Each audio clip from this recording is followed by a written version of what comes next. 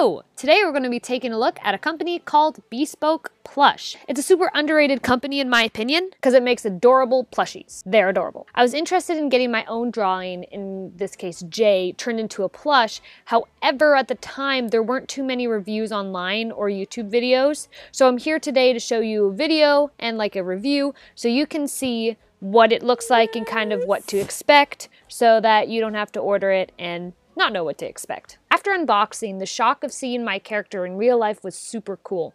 I will say it smelled like burnt rubber, so I don't know what that's about, but over the past few weeks of taking him everywhere, he's smelling more normal. I've taken him on car rides, slept with him, and taken him outside. You know, I just kind of hung him from his feet, and they're sturdy enough to hang him in a tree, which is...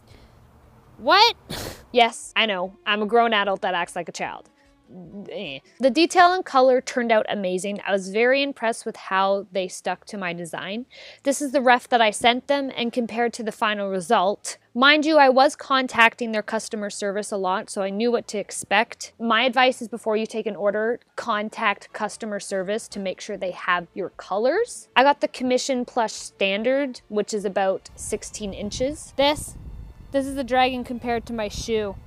It's about $160 US, and I made this video when it's on sale. The only thing about the design that is a little bit questionable are the wings, as they are sewed onto the arms and they could be ripped off if you're not too cautious. With that said, I have seen other dragons that they've made on their Instagram where the wings are sewed on differently, so it might have just been my design. There's a few loose strings here and there, however, it's not going to cause a problem. I can just cut them off. However, lastly, I did notice there was one mistake on the wing where one of the details has fallen halfway off or the sewing has come out. They are custom made by hand, so there's expected to be possible mistakes, but overall, 9 out of 10 score for Bespoke Plush.